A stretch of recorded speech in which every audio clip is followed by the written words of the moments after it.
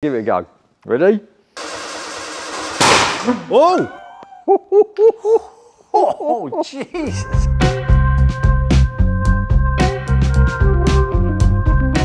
Free. This is the, no, I can't say third, episode 3 of The Oval. Welcome back to the workshop, everybody. Thank you for joining us again. This is another episode where we're working on the Beetle. A massive thank you to Just Campers for sponsoring these videos and making these videos possible. Just Campers have provided all of the parts we need to get this poor little Beetle back on the road again. If you've got a classic car, an old VW Beetle, a camper van, something like that, sitting on the driveway, I hope that these videos have inspired you to get it out, get it back on the road, get it recommissioned just like we're doing, and Just Campers will definitely be able to help you do that. I've been here cleaning, sorting parts. I've got my bearings. I have got the bearings that I need. There's more in the bag as well to hopefully get that engine back together. The engine case halves were in such a greasy, oily, horrible state. I don't want to be cutting corners, especially with the engine. The whole point of this recommissioning job is that we're getting it working and running and reliable and driving. So the engine is key to that. Very quick thank you to Greg at RDS Motorcycles down in Rye. He has vapor blasted the engine cases for me and they look spotless. It's insane. John hasn't seen them yet. He doesn't know I've done that, so that's going to be quite a good surprise for him. This is the second episode. I've been saying we're going to get the engine rebuilt. Hopefully today's the day. We have got a table full of brake components, wheel bearings, seals, grease seals, steering bits, everything we need. The pedal assembly I've rebuilt. That is all ready to go back on. So if for whatever reason we can't do the engine, we are getting onto that stuff. But we'll find out as soon as John gets here. Oh. Whoa! Caught me out there, boy. Morning. Good morning. Look at this. Whoa, look at that. That's cool, isn't it? A new case, lovely. Yeah. Tom. That's cool. That's very cool. That has been vapor blasted. Vapor blasted. Look, it's inside, it's spotless. I'm scared to look inside. Yeah, no, get in there. Oh, blimey, look at that.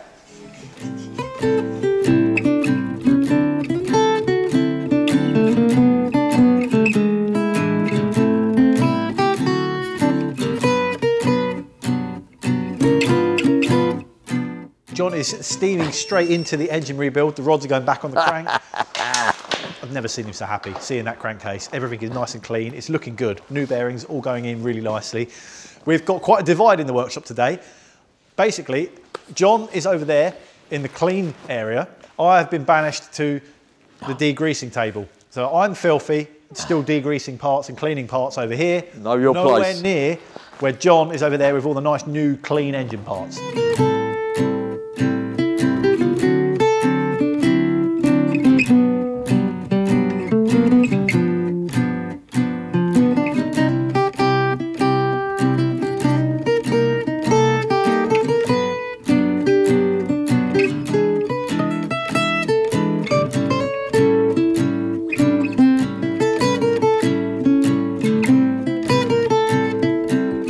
John is just smearing some chocolate sauce around the edge of the case. It is actually a gasket sealer. Is it?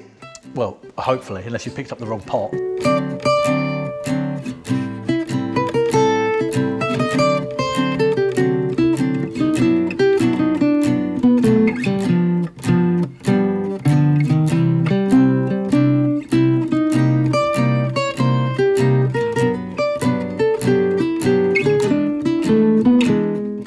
So that's our cam in there.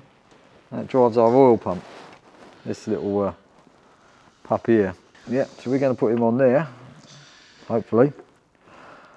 Cool. Nice, yeah, that's good. It's a pain if you forget to do that before you talk it all down. Yeah. Something to drink. And that should pick up on there. That's good. Most modern stuff's done on like what they call the yield bolt. So you do it to a torque and then you have to stretch it through degrees. Yeah. But on old stuff with the big cast iron heads and everything, you used to torque it down. Undo one at a time and... No, get it warm, and then go back and torque them down again. Oh. Yeah.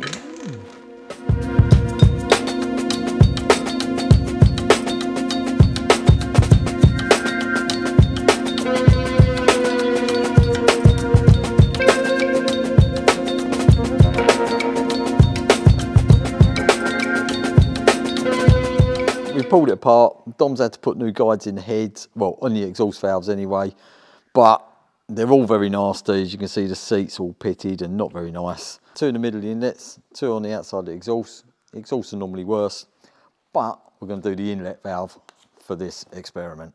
And basically just dress it up around here, because this is our seat. A little bit of that down the valve guide, because we don't want to stick in. We don't want any grinding paste on there. In it goes. We pick up our twiddle stick. In with the twiddle stick. That's it. It's all about the sound. Can you hear that? That's it, cutting into the seat. So give it a little lift on each one. That helps the paste sit back down. And here we go. Oh yes. I mean, don't get me wrong, that's quite a wide seat, but the dark grey, that is all what we've just cut. So you don't want to see any pitting or anything. That is a really clean seat. We pop that back in. Getting very late, mate. I'll finish this one, you can finish the others. This engine build is starting to freak me out a little bit. We are getting closer and closer to me going back to filming the repair shop, and then a couple of weeks after that it's the Volkswagen show, and I'm a bit worried. The whole point of this project is to get it ready for Volkswagen show, to show it off on the Just Camper stand. If we make it, it's going to be a few late nights, but luckily John is on the way up this morning. We're going to have a good day, and hopefully today the engine is going back together. I've prepped as much as I can. I've got all the pieces we need, I hope. Then I can put that to one side and we can get on with the brakes and all the other mechanical parts.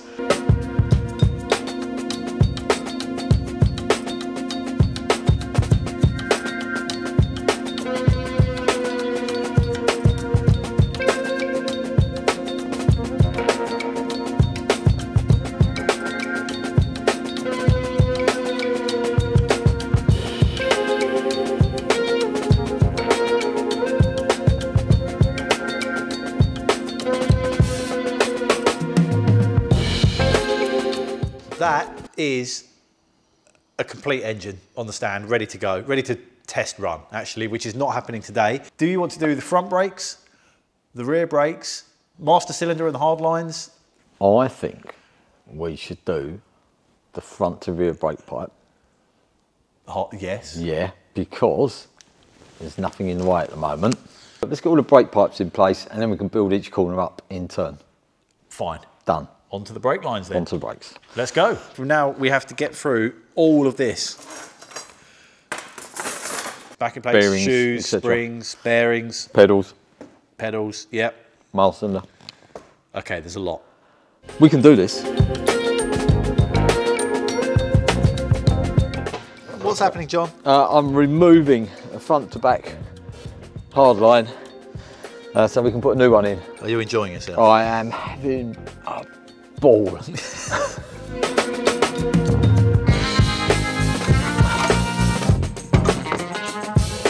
Someone turn the light out. Don, what's happened? It's got a bend in it.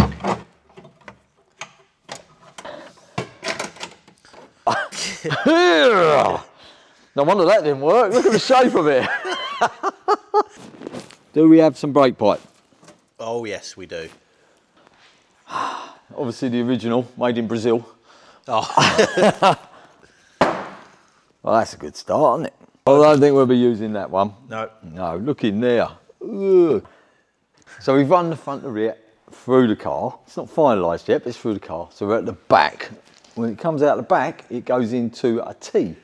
So it goes to the passenger side and the driver's side rear. So that's what we're doing now. We're splitting up. We're going to carry on there and join everything up. To the flexible ones. To the flexible ones, then back to another hard line. Yeah, it's a voyage.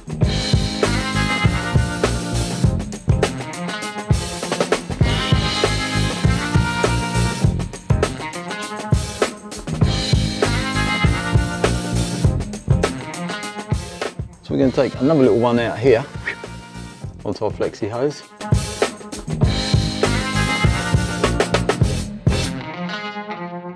brake hoses and lines are all pretty much in. There's still a lot more to do. I've just got my calendar out and tried to look at what day John's up next and had a slight meltdown, a major panic that we are not going to get this thing done. And I go back to filming repair shop, so I've got barely any time left. The engine is still over there on the bench. The brakes are still on that bench. The car's still on the lift. The car's still on the lift. We haven't even looked at the wiring. So I am going to have a busy couple of days doing as much as I can. I've got a parts list to order back to Just Campers to get a few more bits, and we're going to do what we can. Fingers crossed we get there. Good night. We'll see you in the morning. Cheers. Oh. Make yourself feel better with lots of sweet chocolate and stuff. Well, because the day's going to, you know the day's going to go that bad. You had to bring chocolate with you to sweeten it up. The day's getting pretty bad right now. Yeah. If we have any issues with this engine and it doesn't run for whatever reason, we're pushing it to Volkswagen World. Basically, yeah, we are in trouble. I rebuilt the fuel pump. I'll own up to that one. If that's wrong or not sealing or something's wrong, the carb's been completely rebuilt.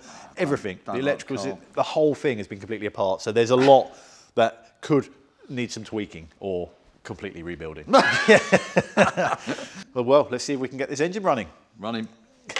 It's a good job you're here. Well, someone's got to make the coffee. It's actually lighter than I expected, to be fair. But it don't want to go back on. It just needs a bit of persuading. The dummy build, right. Right, the engine is on the bench. The flywheel is fitted. We've checked all the M-Flow. It's all good. I've learnt my lesson with the M-Flow after the camper van episodes, if anyone remembers that. John's just run to the van to bring in his engine stand, which I cannot wait to see. Look at that. Look at it. Right, this is the first time that we've used this. It was gifted to me by a good friend, Graham. I've put it together, and I think today it's going to be our test rig. It's its first outing. Yeah, so we're going to physically try and run an engine up on it. It's brilliant. It's fantastic. Well, isn't it? thank you, Graham. Yes, thanks, Graham.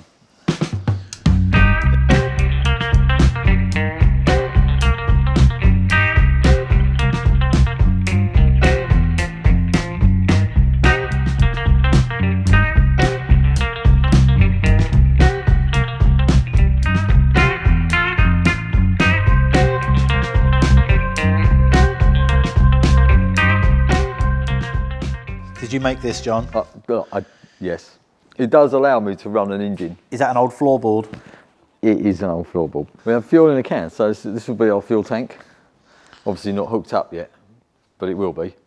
We want to see if we can get oil pressure first before we do anything. Crank over the engine so it'll be spinning over for a while. That will build oil pressure, hopefully. Hopefully. We get oil pressure, then we'll move on to... On Johnny's little rig, we've got an oil pressure light. We have. So whilst John is cranking over this engine, we're going to be looking anxiously at that light and hoping that it goes out. That'll mean that we've built enough oil pressure running around the whole case and it's everywhere it needs to be. Hopefully. Then reinstate the ignition. And some fuel. And some fuel. And then keep everything crossed. And then wait for it to go pop. It's not going to go pop.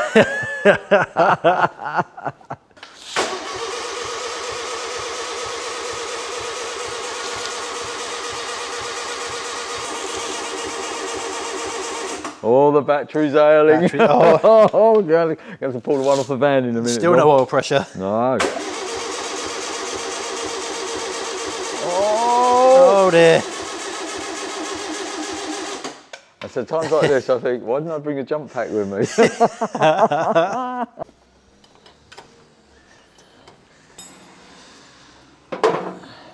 You're right there, John. What are you up to? I'm just pulling this out and putting the Beetle. Oh, at least the bus is coming in helpful for something, hey? Well, it's the first time it's been used. Yeah, but as well as a timber store. Yeah. Hey! See? Well, now watch. There it is. That's all it needed. Yeah. I mean, don't get me wrong. It should last a bit longer than that. Perfect. Well, no, it'd be perfect if it was out for a bit longer. We've got oil pressure. We've got oil pressure. That's it. That's what we need. Yeah. The visual aid. Dom has presented me with this. which is very nice, but it has got the wrong ends on it. So it goes on there. It interrupts the feed basically. Yeah, it just gives us a visual aid. And So if, we can... yeah, if you've actually got a spark, it should light up. John is very nervous. I don't usually see him this nervous. But, yeah. So please Yeah. be kind to John in the comments. You already are. They're always really nice to you. That's because they feel my pain, Dom. Yeah. They feel my pain.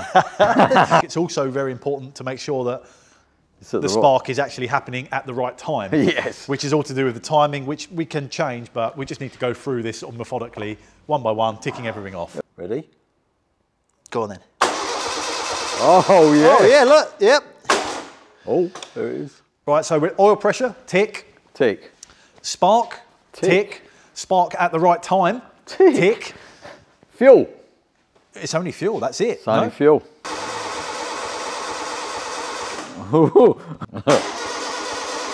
Oh, look at the fuel Dom. line. No, look at Dom's fuel pump. Hang on, hang on. Ready? Well done, Dom. What? Oh, no. Yeah, Dom's mega build. There, look at it. Well done, Dom. Oh, no. I told him to leave it alone. He wouldn't listen. It's squirting out everywhere. Oh, look, there's a goldfish swimming around in the bottom.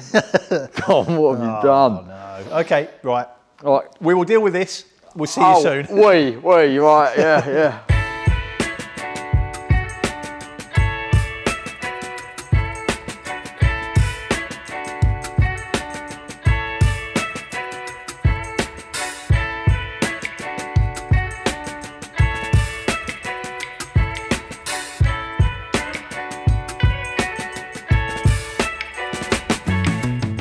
Whoa, what's all that?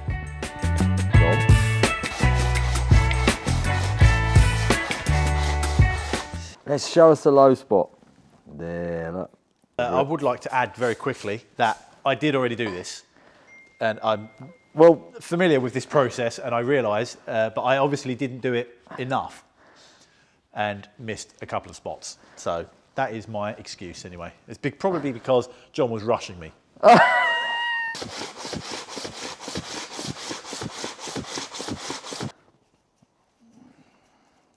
Right, I'll give it a go.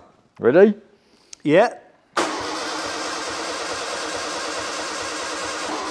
Whoa! Made me jump. Oh my God.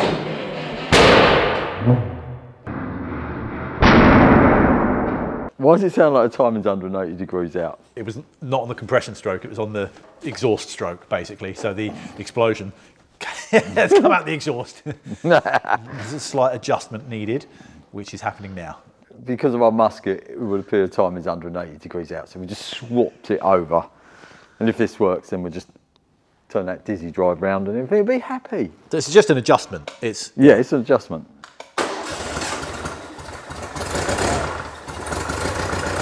Oh, yes!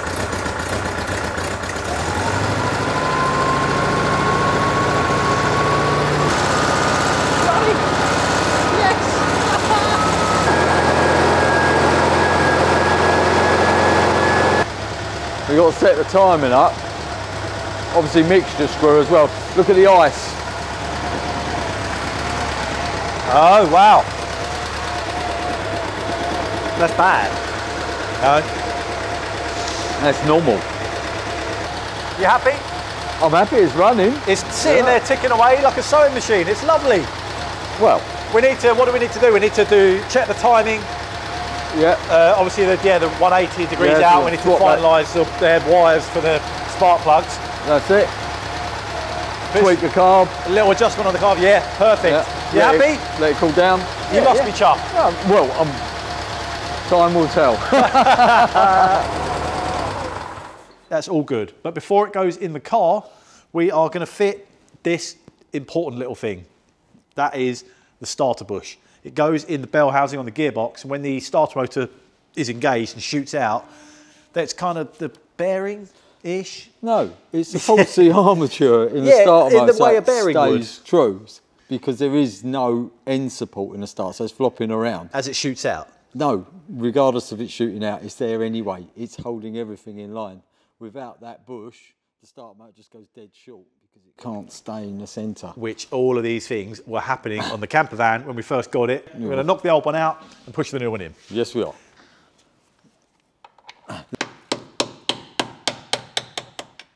Out with the old.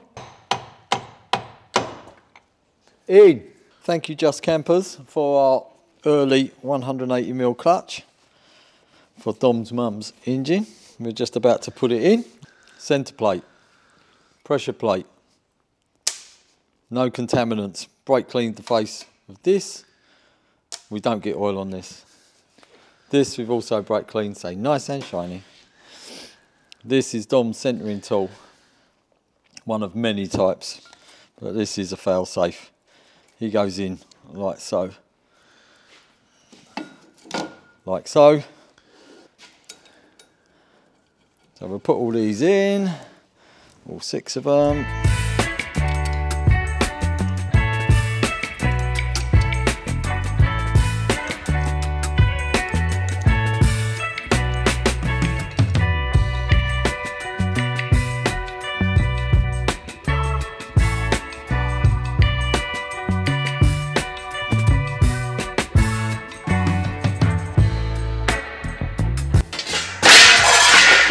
Mind that, John.